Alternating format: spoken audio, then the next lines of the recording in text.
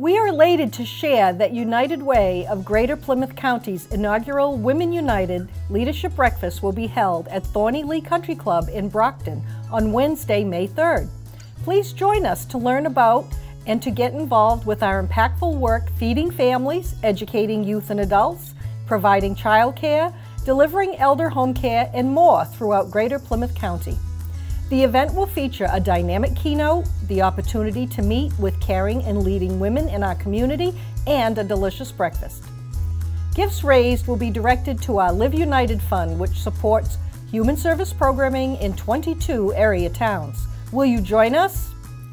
For more information on how to participate in the Women United Leadership Breakfast, individually or through a corporate sponsorship, please visit uwgpc.org/womenunited.